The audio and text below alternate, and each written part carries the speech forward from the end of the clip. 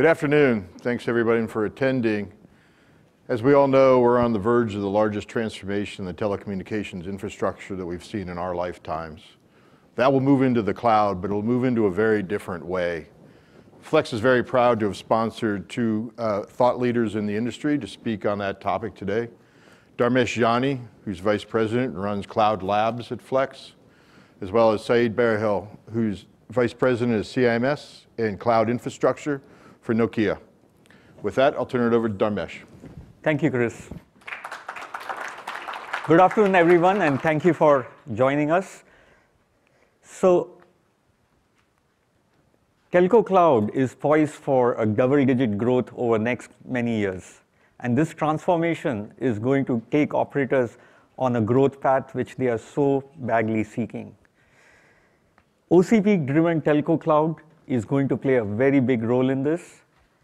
And we at Flex are very excited to participate in this through our own OCP initiatives. So what exactly do we mean by OCP Cloud? Service providers serve the customers at the edge of their telco clouds, which consists of residents, mobile, and enterprise. And all of that is done through their traditional physical infrastructure, which spans access, core, and backhaul. And at the back end, they serve compute services through data center. The key aspect of this telco cloud is that it delivers synchronized service delivery of network and computing over wide area network, which spans all the way from access to backhaul to core. In fact, it is this access to this physical network which makes operators in a unique position because they can provide finally fungible resources to their end telco consumers with low latency, high availability, and with high throughput for the last mile. And this is what they can use to build new services and bring themselves back on the growth path. Over the next many years, we would see distinct markets evolving. We have seen cloud computing, which has matured through public cloud. It started in early 2000, and then the scale-out technology was perfected, and today, public clouds are well established, and there are large operators in the market with proven technologies. It took a while for these scale-out architecture principles to get absorbed into the enterprise cloud, but today they are in full swing of adapting these cloud technologies and using scale-out architecture rather than scale-up architecture. Because of the proven economics in these two markets, we expect that the acceleration of this in telco would happen even faster because you can see that these technologies work and they can be monetized. We are in middle of that transformation with SDN and NFV, where operators are leveraging these technologies to deliver synchronized services which orchestrate networking and computing resources and deliver them where they are needed. Over longer term, we expect these to merge perhaps, and maybe telco functions and IT functions could be running on a common infrastructure. However, in the meantime, there are some unique and distinct aspects of telco cloud versus data center cloud. So let's look at these on various parameters. As I mentioned, telco clouds are physically distributed over access, core, and backhaul. They are not point locations like data center cloud. For instance, you can have a data center cloud in Oregon or Idaho or Texas, as is the case with Facebook. However, when you look at the telco cloud, it tends to be geographically dispersed. Because of this reason, operators also have a unique situation where when they look at deploying cloud technologies, they have to look at their existing infrastructure. Most of the cloud deployments are brownfield deployments for telco cloud versus greenfield deployments where a data center can be brought up from ground up. And this has implication on operations because if you are looking at data center and building it from ground up, you can decide on how to design your hardware. However, if your locations are predetermined and existing for last 30, 40, 50 years, then you have to decide how to build hardware which fits in those existing locations. And you'll hear more in the second half of this talk from Nokia on how these have implications on the hardware design. In fact, we heard this morning in the keynote in Microsoft where they talked about how for Project Olympus, you have to design different power supply for different geographies. That's the problem which you have to address in telco cloud. And last but not least, there are unique use cases, which is what makes telco cloud very interesting. And again, you will hear a lot more detail about these use cases. But just to touch upon this, telco clouds have ability to provide content where it's needed with low latency. Perhaps you're running a VR gaming and you want to deliver fast experience. Perhaps there is an autonomous vehicle and it needs a low latency decision. All of this has to be delivered from the edge, and telco cloud is perfectly suited to do that. On the other hand, data center clouds are all IT-centric workloads which are centralized. You're running a search operation, you're running an indexing operation, it can be done in a centralized fashion. Open source community is going to play a very big role in making this great telco cloud happen. We are already looking at several of these components as we are building our solutions. OCP Telco, which was mentioned in keynote this morning, is one of those projects which will make sure that the hardware is robust, hardened, and ready for the telco space. Beyond that, you have software stacks like OPNFV, which provides ability to run the entire NFV framework and provide NFV infrastructure for VNFs to run on top of that. The DENUB release of OPNFV, which is happening in the second half of this year, is going to provide even more capability of orchestration. And interestingly enough, just 2 weeks back, AT&T has open sourced their entire ECOM framework, which has now become a new Linux Foundation project, one of the biggest projects called ONAP, Orchestration Open Networking Automation Project. These projects, just like how we heard this morning on the keynote from Yahoo Japan, they were building Hadoop devices on an open infrastructure. Similarly, you'll be looking at solutions emerging on open hardware with combination of open software. So what are we doing in this space? Because we have these several building blocks, we have to look at ways to test them very quickly, to certify them, and to have ability to tweak hardware where it's necessary. So we start with our OCP hardware, and then we run various cloud stacks on top, which are automated deployed.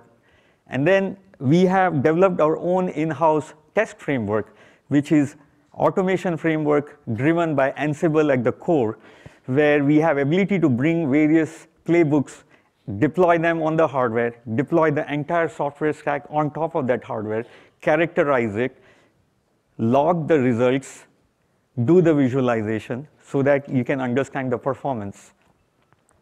We give this ability to our partners and customers so they can take this framework and then using SDN stack, they can run NFV VNFs on top of that, where you can perhaps look at latency performance or packet-to-packet jitter.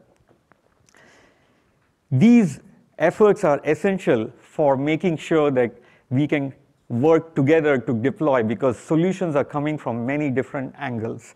So there are 3 aspects where partners have to work in cadence to deliver telco solutions. You have to engage and build software and hardware solutions together, characterize them. Once you have defined your solution, then you have to build these solutions at scale globally. It's not a matter of building one rack here or one rack there. And then beyond that, you really have to think about deployment. Again, we heard this morning in several keynotes where they were talking about issues which you have to deal with when you're going to various geographies.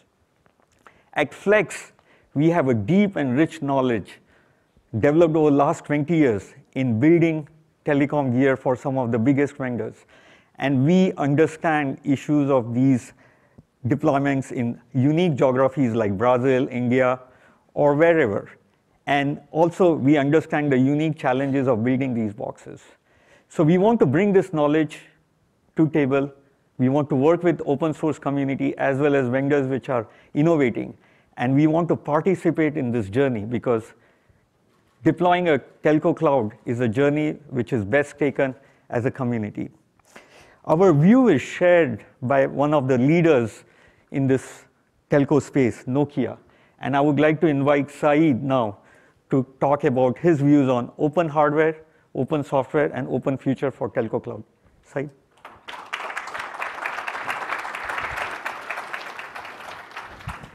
Thank you. Thank you very much for this warm introduction. I just came back from Barcelona where we had this Mobile World Congress, and I came straight, so you have to excuse the jet lag. But my presence here is a testimony of the importance that Nokia gives to this forum and to this industry. And also my boss's view on this one, since he sent me directly. But I share his views. Okay. And the good question is, why is Nokia so strong, so interested, investing so much in OCP? And I hope that I'll be able to answer this question to you at the end. You'll have the answer by the end of my presentation. So if I get started on the OCP, I would like to explain to you a bit what is Telco Cloud today. Telco Cloud today, what we do today, what we offer to our customers is 100 milliseconds of latency. We offer them 10 megabits per second of bandwidth. We used to offer them devices that cost up to $1,000. We offer them these devices that had one battery life today of 1 day. And there are no more, 10 billion devices. So this is what the telecom world is today. Tomorrow, through the stretch that you see by the IoT and the 5G, we will have to go from 100 milliseconds to 1 millisecond. From 10 megabits per second to 1 gigabit per second, maybe 10 gigabit per second. To devices that are costing $1,000 to devices that are costing $1 in the IoT world. From 1,000 or from 10 billion device to a trillion device. So we see a dramatic, and this is what we were talking about, this transformation that we're in. And this changes the whole fabric of the telecom and telecom network. This whole thing has to change. We call it even a revolution, a fourth or a fifth revolution, if you'd like. Not going to get into a history lesson. That's where the jet lag kicks in. But if you think about it, right now, with the automation and the digitization, for the first time, we are actually not transferring or moving merchandise or moving capital. We are moving knowledge. And we are moving knowledge and creating time through automation and through digitization. And this is the role, and this is the impetus of the telco cloud and the future network of tomorrow that we need to build. Now, this network that has to be built has two requirements. It has to be profitable and efficient, and it also has to make business sense. And the key for us is, even though we go in higher in technologies, we have to go lower in difficulty, and we have to go higher in simplification. So I don't know if you're very familiar with the telecom world, but let's just have a look at a simple telecom network today. So as you can see, we have run out of 3 letters acronyms. So there needs to be a change, either of the alphabet or the network, but we can't continue. So some of them are even 4 letters. I don't think, I have some of my colleagues here, I think most of us don't even remember what those acronyms stand for, since we've been calling them acronyms for such a long time. Clearly, these were done coming from the 90s, and when in the 2000s, for the past 20 years, we have had software linked, tied up to the hardware. It was the same box, same platform. And right now, if you wanted to do and achieve what I had explained to you, then you would have to add a lot more boxes and a lot more acronyms to do that. That's not possible. So on bare metal network, it would be huge effort, I would say an impossible effort, to manage a network that would have to deliver the demands that I have just explained in the previous slide. So this is not a possibility. We need to simplify. So the move towards the cloud, the telco cloud, is not an option for the operators. It is a necessity. As my friend here presented, DJ, before, there will be convergence, for sure. There will be convergence, but the convergence is not the number one driver. The number one driver is the simplicity of this network in order to deliver on the promises of the future network. Let's see how Nokia views the new network. So if you look at the new network in here, it has divided into 8 different categories, which I will not go through and try to keep the scope to the OCP and to the hardware that is interesting to us. So the number one is, of course, the access, the massive scale access, which is basically the 5G radio part, which we will not discuss. The second part is where we want to spend some time. This is the converged edge cloud. And this is what we brushed a bit before, and we will go a lot deeper on this one. Why do we need to have an edge cloud? We already have the centralized cloud all over, especially in Finland, where you can have very low cost in terms of air condition, because when it gets hot, you just have to open the window. But why would you need to have this edge cloud and this mobile edge computing? And this is where I would like to go a bit deeper. So if anything to get from this presentation is the need of latency. And why do we need this latency?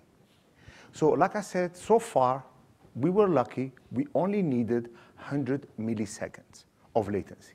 And with 100 milliseconds and the speed of light, you can have your data center up to 10,000 kilometers, which is the distance to Lapland, at least in terms of temperature.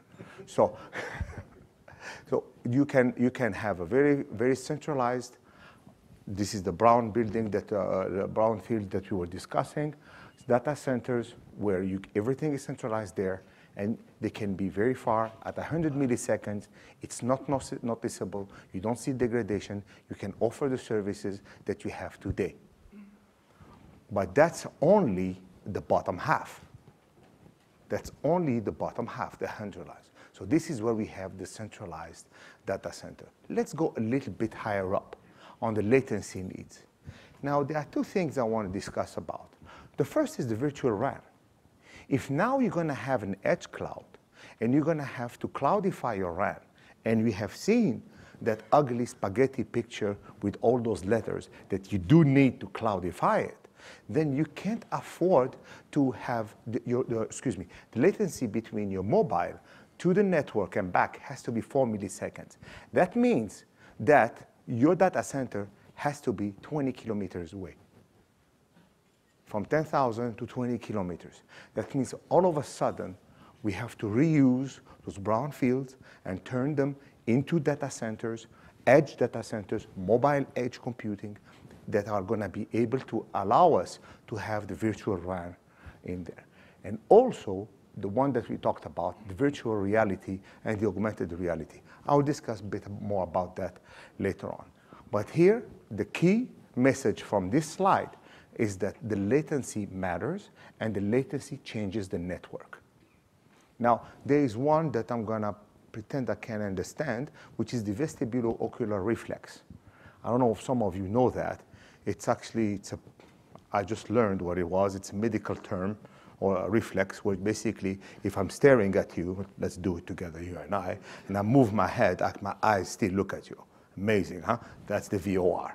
It's a huge name for something that easy, but that's medical science. So, but without that one, you can't do virtual reality. You cannot do augmented reality, because then you just have a headache. It will be too blurry. So you need to have a latency below 7 milliseconds in order to do that. So let's look. Now we saw the need for the latency. But is this a business? Because this is what we're here for.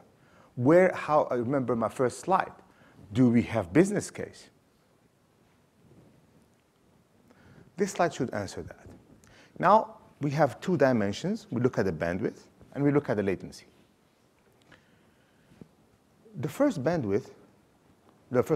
quadrant is what we call things. This is actually connecting people, if this sounds familiar for some of you. Our old slogan. This is people talking to people. This is where we used to be. Well, we're back in it, but the reality is this is the only quadrant that our industry in telecom has played with. The other quadrant are uncharted territories. They're all value quadrant that we haven't been able to attain or to reach because the network was not allowing us to do so. The future network with the low latency allows you to move up, or low latency to move to what DJ was describing, the mission critical, like the cloud-assisted driving and the remote control vehicle with the full system control.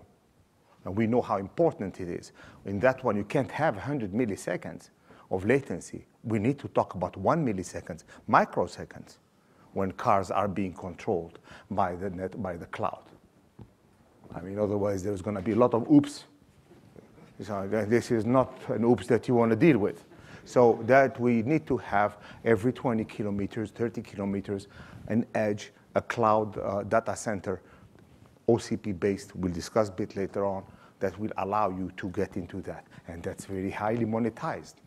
Going up between the video, the 360 video, obviously starting right now, we start to see that because we are getting this bandwidth. But below 1 gigabit per second, this is not really happening.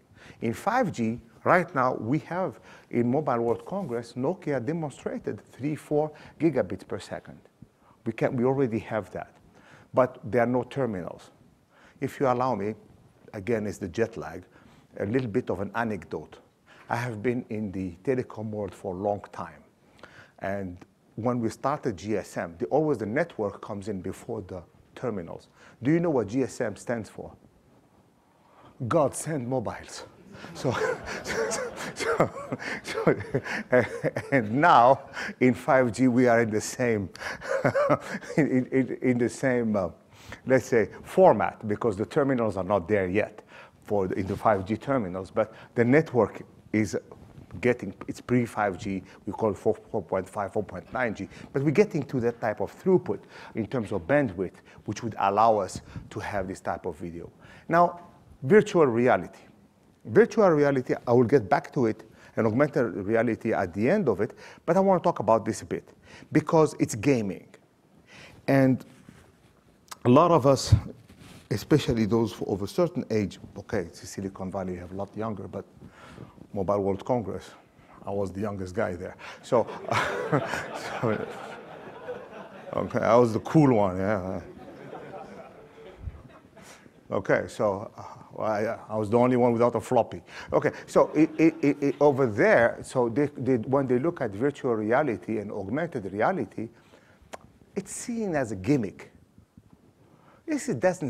You're not going to build a network for kids to have a helmet on and starting to shoot people. That's not true. But there is an event in Finland, which I really urge you, maybe some of you, who has heard of slush in Finland? Okay, the Finns. But okay, it's actually in November, which is the absolute worst time to visit Finland and the most creative time you could do. You will never leave your hotel. So, and it's in this event, it's an incredibly good event with a lot of startups. A lot of people come from here. There's a direct flight only for that event. I met a company that is working on augmented reality that actually makes augmented reality office space. And they have been able to reduce office spaces to 80%. So people actually being just at home, putting on helmet, and they are just like in a meeting room. Just imagine the business cases built upon that and what comes up with augmented reality. So please, when we talk about augmented reality, don't think about that slightly overweight kid that should be working out, that is running around shooting tanks, but actually there is a huge business case that's behind it and built upon it. That's the image I want to leave you with on that part, because I'm a firm believer that there is a huge industry that's being built upon that. So now how does Nokia answer this monetization, this network? So we would do it, and we're doing it with OCP on the hardware level. So first, for the core, the centralized data centers, where we need density, hundreds of racks, OCP is perfect for this. And this is why we have invested so heavily, and we are such a strong proponent of the OCP in this area, to provide a telco optimized, fully IT capable, where we can run both like it was seen in the previous slide, both the IT, both the telco cloud into one cloud, one data center. Now, the more you move to the edge, you would need less, because it's all about the latency, the virtual RAN. And that you would have edge data center in your brownfield every 20, 30, 40 kilometers in metropolitan area, a lot less in rural areas. But you already have the real estate for the telecom operator. They would just need to add few racks, dozens of racks, tens of racks, and they are capable to have an edge data center. Finally, when it comes to the mobile edge computing, just a single racks on this one will allow applications to be downloaded just next, very close to the user, allowing this 431 millisecond latency that is required in order to perform these new services that we discussed. Now, this slide is a bit useless for you, because this is a slide that I show to people who are non-believers, the heretics who don't believe in OCP. So in here, obviously, you know all of this. I'm preaching to the choir. So you know that the OCP provides you high rack efficiency. You know that it improves you floor space. We know that it helps so much in the OpEx. Actually, another anecdote, because the telecom world is so different from your area. So I ask my customers, I say, if you have an ATCA blade, and this ATCA blade goes bad, how long before you send somebody? They tell me, usually, first I call you, and then I send someone immediately. Now, of course, when you, in your world, in the world of Facebook, of Amazon, you could have 2-3% of the servers down, and you can fix it once a month. And that is a mindset for the telecom operator that has to change quite a lot. And then they realize, they understand the value proposition of the cloud itself and the OCP cloud more particularly. So in terms of performance with Nokia, we're very proud to use and have our own OCP solution. And we can see that we are able to match and live in the same area with the other OCP players through the PUE. This is something that we're extremely proud of and allows us to these OpEx things. There was always this picture, this is a very famous picture of a Facebook lady showing how easy it is to change a rack, and we all know that. But of course, we want to give credit, and I would like to acknowledge Facebook for the effort and the leadership that they have shown in this area, but they should forget they're not the only one selling it. It is open compute, huh?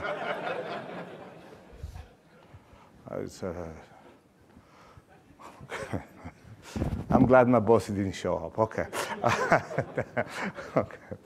Okay. So that is the thing. So that's good segue for me to go into what is this open compute for us. So we talked about the open hardware, and that's the OCP, and the open hardware that we all have been able to use and contribute to and make it what it is today, in my view, the most advanced hardware platform in the market and the most suitable for the telco in my mind. Now, if you look at that, in the open NFV, in this, which is the open software, Nokia is a very strong believer about this. And this, I will stop a bit of a minute, because for us telecom operators from the old days, this is a very, very new thing. First of all, everybody pretends to like open source in telecom. Okay, it's like dieting. Yeah, we should do it, no problem. But the truth is, it requires a total mindset. And when DJ was talking about testing, deploying, when we call about DevOps, we like to say that it's 70% culture and only 30% tools. That's a very good point here. We are strong believers, and we strictly believe in this open software and the openness, because we know that we cannot dictate anymore to our customer what they need to choose, what platform they need, what VNF they need, what orchestration they need. So we cannot do that anymore. And in order for us to succeed, we need to embrace, understand, and contribute into the open solution and open software. I will go very quickly. I think maybe I probably run out of time, didn't I? Yeah, well, it was expected. Okay, so very quickly, we have our differentiation in our data centers. We have hardware accelerations that I'd like to show you. You can come to our booth that we do. It's 5 times to improve the performance of by 5 times. The second is that we do an enhancement for telco grade, the OCP rack. So we do the AMI. All this is telco specific, make it telco hardening. One of the things that I would like to discuss is the extended lifetime. In your industry, lifetime is 3 years. When you talk to telecom operators, lifetime is 200. It's very hard for me to explain to them that the person who designed the hardware that they're using has already retired and fishing in Finland, and they cannot get any support, but we still usually use about 10 years. So it means for us, we need to harden it in order to deliver a much longer lifetime. Then we will have, of course, a very advanced virtual reality, augmented reality way of doing documentation and operation, which I invite you to go check into our booth. And then we have this multi-stack option that came back from the previous presentation, where we could have the IT, or we have a stack that is more for real time, that's optimized for the radio, another one open stack, and so on. I'm going to now to my last slide. So this is the data center manager. We can see a lot more. I will not talk about it. I will just let you experience it in our booth, where we could do it with the virtual and augmented reality with the team.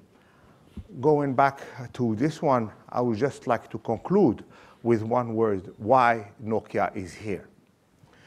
For the longest time, Nokia had issues, and we were a company that was in trouble in the early 2011, 2012. And we used to have suppliers. And I don't know if you have ever been a supplier to a major company, but I don't think there is worse jobs than that. Because is procurement driven, it's nickel and dime, and at the end of the day, it's a very unhealthy relationship. The first thing that goes out of the window when you are dealing with a supplier is innovation, because you're only talking about money. We have been to a point where we have driven some suppliers almost out of business, or some suppliers who told us, you know what, I don't want your business anymore. We learned from that, and we have moved from that relationship of supplier to having partners. Why do we need to have partners? Because we know we cannot do everything alone. And we cannot also just take the best products, put them together, and then sell it. Somebody else could do that for us. But what we can do is to bring our understanding, our comprehension of the telecom world and the telecom needs, and work with you and with the partners to not have a best of products, but best of suites. And this is why we embrace the openness, and we are very happy to be here, and I thank you for your time.